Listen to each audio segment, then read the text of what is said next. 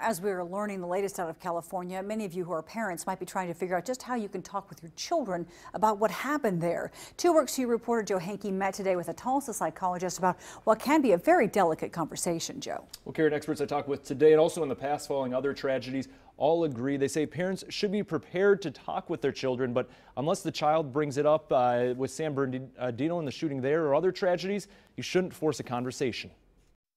There are certain things that we can talk to them about, like don't run across the street or talk to strangers. But these kinds of things are really hard for parents, and it makes their anxiety increase. Tulsa psychologist Dr. Julie Powell-Thomas says a conversation about the tragedy in California or other mass shootings can be easier if you let your child take the lead. Because it's not brought to your attention and it's not in their reality zone, I don't think you need to go, hey, there was a shooting and so on. I don't think you do that as a parent.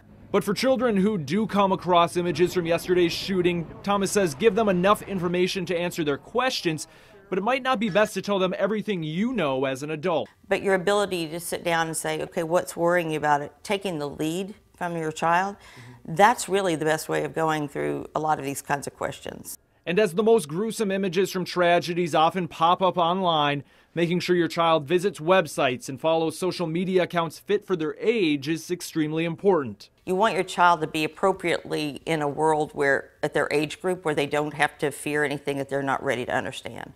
Finally, depending on what your child asks, if it is clear they have seen the reality of what took place, try to help them understand what it means without raising their anxiety.